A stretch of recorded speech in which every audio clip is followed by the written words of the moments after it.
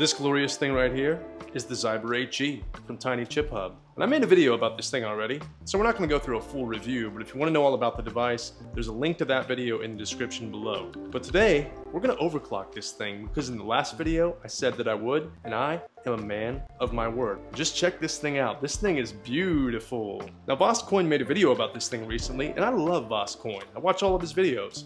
He's arguably the most popular and wildly successful Bitcoin mining influencer that exists. That's why he's raking in the big bucks.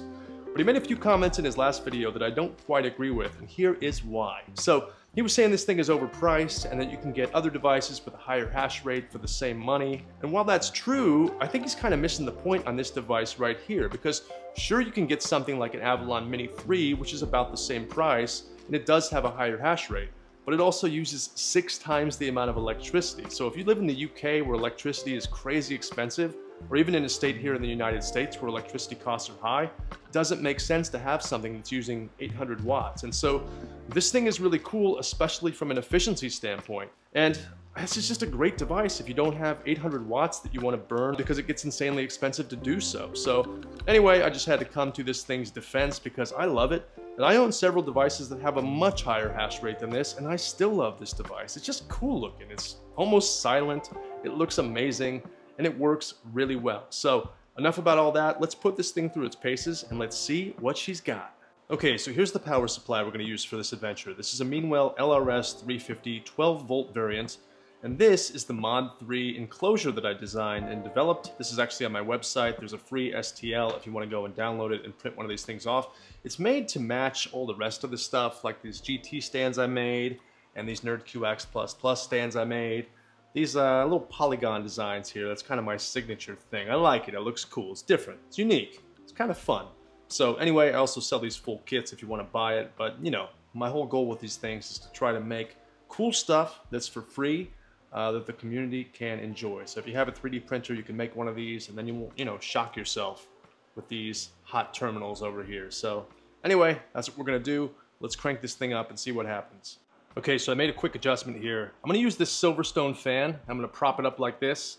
And the idea there is to keep the voltage regulator modules nice and cool. Now you've got this big ass cooler on the top, and it does a great job of keeping the chips cool, but it does not do much for the voltage regulator modules. And so you've got these heat sinks which help a little bit, but I've always thought if you could create some sort of bridge right here or like a 3D printed part, you could put a fan right here, keep the VRs a lot cooler, and therefore run this thing a lot harder. So that's what we're gonna do. But I don't have a 3D printed part, so I'm just gonna prop it up like this.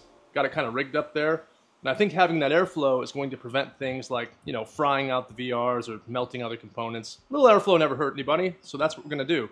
I'm also gonna plug this into a NerdQX++ over here, because that thing is running off of a different power supply. Now, this thing cranks out 350 watts, and we want to stay at or below that 80% threshold, and so that gives us 280 watts to play with. I'll probably go up to maybe 300 or something for this test, even though that's pushing the limit a little bit, but I want to make sure that no power is getting siphoned off from the fan. Even though this doesn't use much, I don't know, the more power we have available, the better, so that's what we're going to do.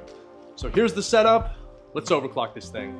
Okay, so right now I've got the default settings in place. We're at 670 on the frequency. We're at 1190 as far as the core voltage.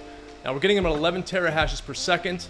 And our chips are nice and cool. So 51 degrees for group 1 and group 2. And the voltage regulator temperature is currently 53 degrees. Now we're consuming 176 watts. So we got lots of room to move. Let's push this thing a little bit and let's see what happens. So let's go over here to settings. Let's push this up to 1250, and let's push this to 800, and let's see what kind of results we get. So now we're at 13 terahashes per second, so we immediately got an increase in hash rate of about 2 terahashes per second. Our power consumption went way up. We're now at 229. We are at 56 degrees on ASIC Temp 1, 53 degrees on ASIC Temp 2. Our VRs are still nice and cool at 60 degrees, so we got more room to move. 13.3 right now. Let's see, we're at 800 and 1250. Let's push it up to 900, see what happens then. So now we're consuming 258 watts. Things are warming up a bit. ASIC Temp 1 is 62, ASIC Temp 2 is 57.6, and the VR temps are now 67 degrees. So we're getting about 14.7 terahashes a second. I think we still have some room to move, so let's push it a little further. So for this round, I'm going to bump the core voltage up just a little bit to 1280. And I'm going to put the frequency up to 925. And hopefully it works. So now we're at 15.1 terahashes per second. So all 8 chips are doing their thing. It's like if you had 2 NerdQX++ devices at 7.5 each. It's basically how it boils down. Temps are getting a little bit hotter, so we're at 64 on group 1. That's the first 4 chips. Group 2 is the second 4 chips. That's at 59.9. And our VR temp is 71 degrees. Now, as far as power consumption goes, we're now at 281 watts, which is right at that 80% threshold. So we really don't want to go much higher than that, but we're going to anyway, for the sake of research. We got to do it, so let's push it a little further. We'll change the frequency to 950. See what happens then. Okay, so that pushed us up to 15.4 terahashes per second. Our ASIC temp for group 1 is 66 degrees, group 2 is 61 degrees, VR temp is 72 degrees. Now we're currently using 290 watts, so we probably don't want to push any further than 300, but we got a little bit more room, just a little bit more room, so let's push it a little further. So we'll raise the core voltage to 1300 and the frequency up to 960. Just a little bit, just a tiny little bump. That really didn't do much, so let's go a little further. Let's go to 1000. So now we're at 16 terahashes per second. We're using 313 watts. We're at 67 degrees for ASIC temp 1, 61 degrees for ASIC temp 2, 75 degrees as far as the VRs go. So we're doing well. It continues to climb. 16.3 terahashes per second. Again, that's like if you had a NerdQX++ getting 8 terahashes a second. Well, 2 of them really. So we're way up there. These 8 chips, they're cranking. They're doing their thing. They are hashing away. It'd be really cool to hit a block right now, by the way. That'd be kind of like the icing on the cake of this video here. We're at 314 watts. We're really, really pushing things. Should we go further? What do you think? Okay, let's do it.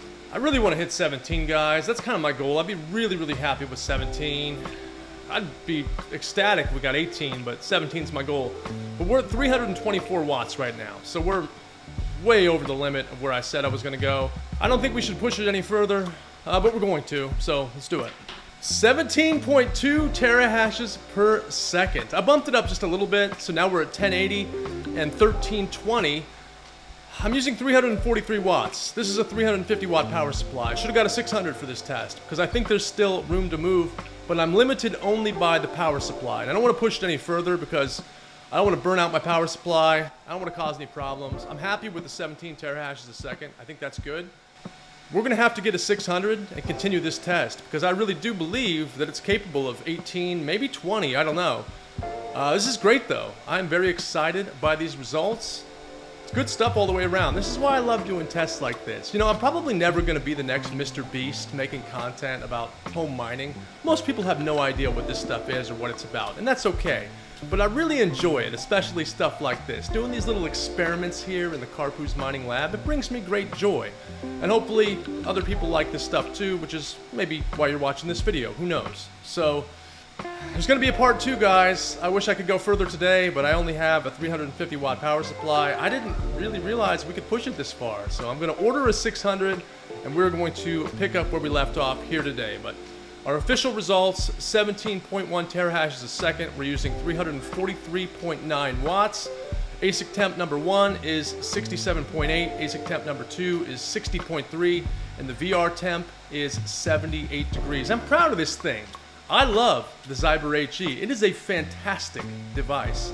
And it's capable, obviously, of putting down some serious numbers. Because again, NerdQX++, it's the same exact chips, by the way.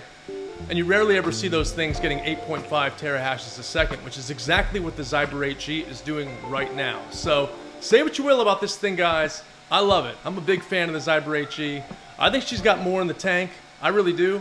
But we will find out on part 2 of the Zyber 8G overclocking adventure. So, thank you so much for tuning in. I appreciate the support as always. Check back for a future video with more Zyber 8G overclocking excitement. Who knows how far this thing can go? My goal is 18, but maybe we'll get 19. Who knows? So, that's all I got for today, guys. Thank you for tuning in. I will see you next time.